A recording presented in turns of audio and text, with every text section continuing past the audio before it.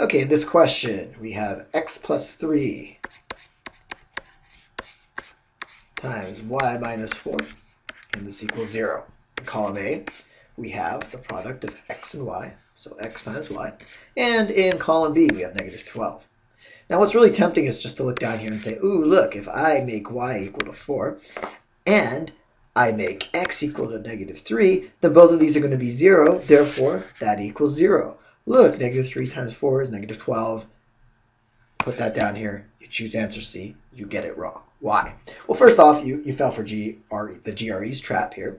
And you don't want to rush in and do something. You want to say, wait a second. Are these the only two values that are possible? Think of it this way. If I have y equals 4, that means that this value here in this parentheses on the right-hand side is equal to 0. So no matter what x is, if y is 4, the product of these two is going to be 0. So x could be 4, x could be negative 4, doesn't matter.